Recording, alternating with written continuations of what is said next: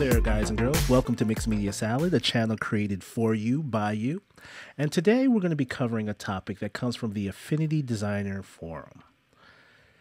Now, one of the users in the forum was wondering, how do I take my images and shade them using the vector tools? Now, if you're not familiar with Affinity Designer, it is a vector-based application that does have some pixel-based tools in it to help artists and designers create vector artwork. Okay, so I'm going to do a demonstration. There's various ways of shading objects within Affinity Designer.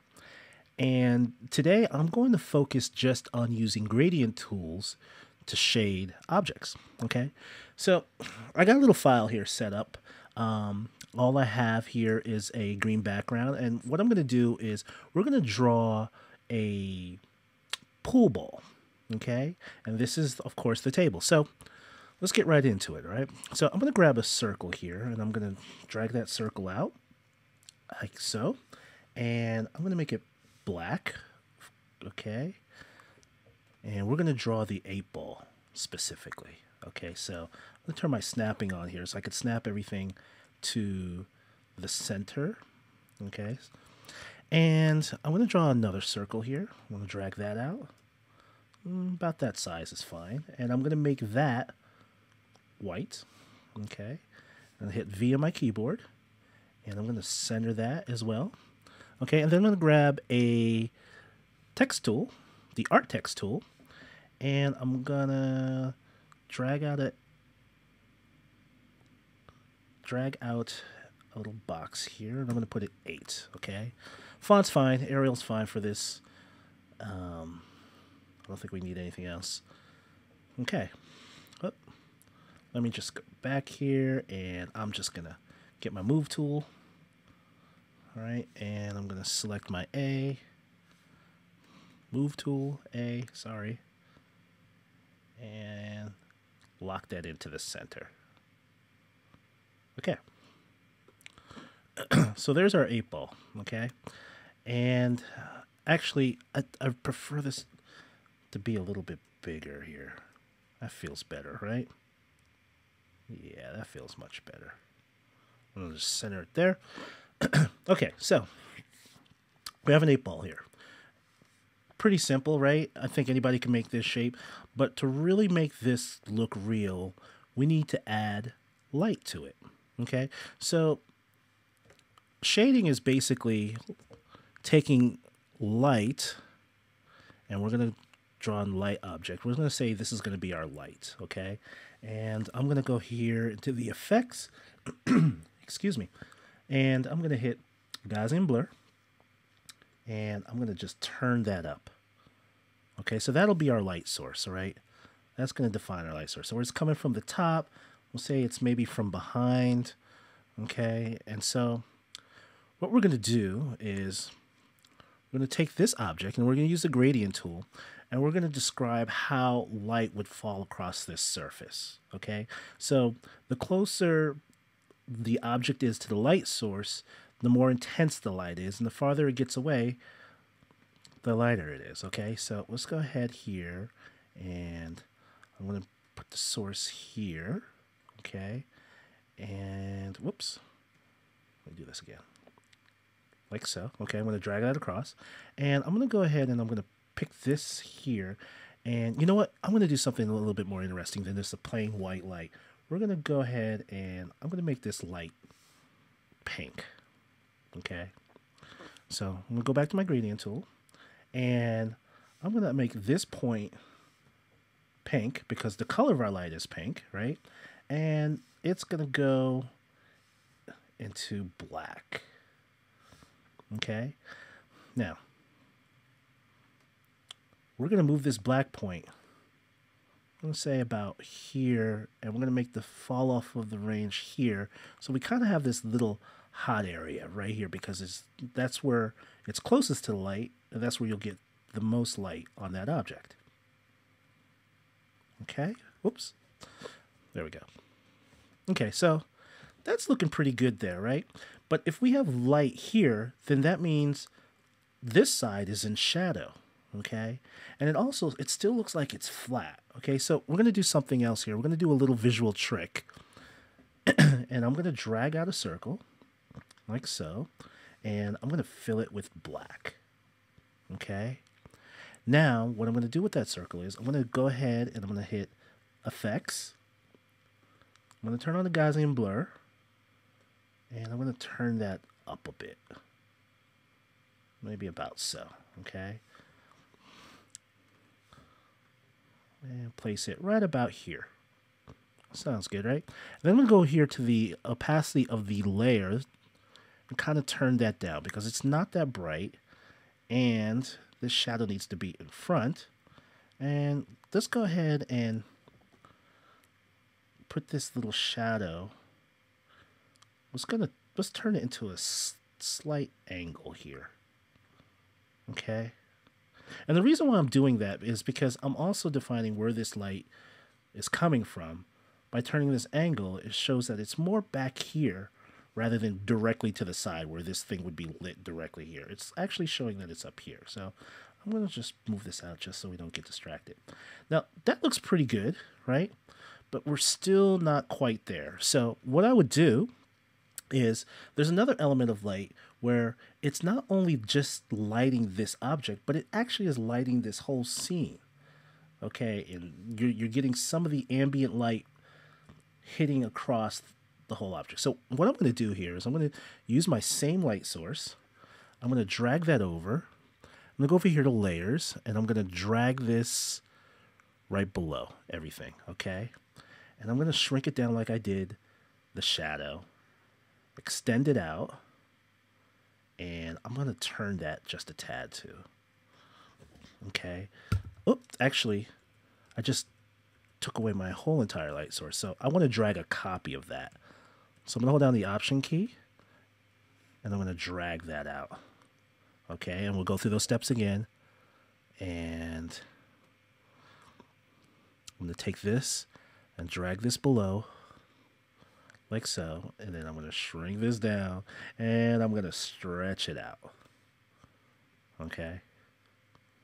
So it's also lighting this area. And me squishing it down here kind of shows that there's more of a plane that's going on here, right? Okay, so it can't be as bright as the actual source itself, okay? Because as light makes the distance from the source to the surface, it actually loses intensity. So we're going to turn that down just a tad, okay? Good. Now that's looking better, right? So we kind of have an idea here. Now I'm going to do something else here to this object. I'm going to use, I used a linear gradient on this, but I'm going to change this to a radial gradient, okay? And I'm going to just go ahead and stretch this out a bit. Because our light source is, I'm making it a little bit round. A light source could be different shapes, but I'm making it round, so more like a spotlight, okay? So it would have this curve to it, okay? So that's looking better. That's looking more like it. But now there's another element that happens here. Since this light is actually filling this space, right, with this additional ambient light, what's happening too is you're going to get a little bit of what is called a bounce light, right here. So I'm going to take a copy here just so I don't have to keep creating this same effect, right? And, oops, I'm going to grab my Move tool. I'm going to grab this light source here by holding Option and dragging it over, and I'm going to shrink it down. Okay, and I'm going to actually shrink it to maybe about that size there or so. And we'll maybe have to make a few more adjustments, but about that size, okay? And I'm going to change that color from the pink to more of a green. Okay, and actually, let's use the same green as our background. Okay, it wouldn't be some other foreign green. And I'm going to take it and I'm going to hit Apple X to cut it. And then I'm going to select the 8-ball background, right? I'm going to select it. And I'm going to hit, I think it's Command, Option, and V. And what that is paste inside. And you can actually reach that from up here, from the edit window. And again, the power of that light shouldn't be so intense. So we're going to change the opacity down. The only way that light would be that intense is if there were actually a light below it lighting it. But all we want is just a kind of hint of a bounce light. Excuse me. Okay, so we have our little bounce light here. That's looking pretty good, right? So a little bounce light, and it's coming from the surface. It's bouncing up here. Now, this object is still looking kind of flat, okay? So, and when I say flat, I mean, we do have the shaded value, but the material doesn't feel shiny like a 8-ball would feel, okay? So I'm going to draw another circle, okay, like so. I'm going to hold down the Shift key to constrain that circle. I'm going to hit the V key to move. And I'm going to turn that circle into pure white, okay? And then again, I'm going to grab my gradient tool, okay? And I'm going to actually put the white point up here and this point down here. And that white point, I'm going to select it by clicking on that little dot. And I'm going to actually make it the pink because that's the color of our light, right? And you know what? No, I'm going to leave it white. That's what I'm going to do. I'm going to leave it white. And I'm going to leave this slight gradient color here, this little transition. Now, I'm going to go to another tool, and it's the transparency tool, okay? And I'm going to draw transparency across that shape, okay? And then I'm going to switch the mode to screen, like so, okay? And I'm just going to back down on the opacity just a tad, like so. Okay, and so basically what I've drawn there, and I'm just gonna I'm gonna move this into place. Basically what I've drawn there is what is called the specular light. Okay, so that's that little bright hot light that you see on plastic materials, shiny materials. And that is creating the illusion that this object here looks like it's shiny. Like so. Okay, so that's one way of actually creating gradients.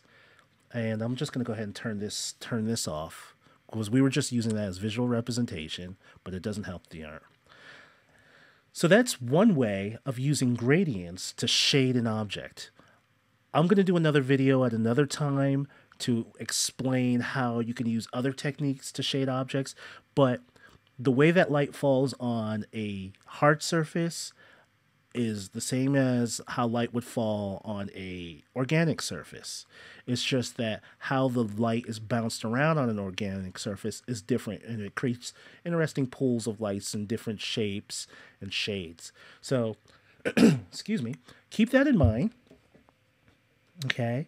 But if you have any questions, post them in the comments. You could tweet me at MixedMediaSalad, or you can send me an email, and I would love to see how you guys apply this. So let's just go ahead and take this same idea, and instead of using an 8-ball, let's use the 1-ball, let's use, the 1-ball, or I think the 5-ball is red. Okay, maybe use a red color, use some other colors, and apply those same techniques on those balls. And if you have any questions about that and you're having issues, again, just tweet me or email me.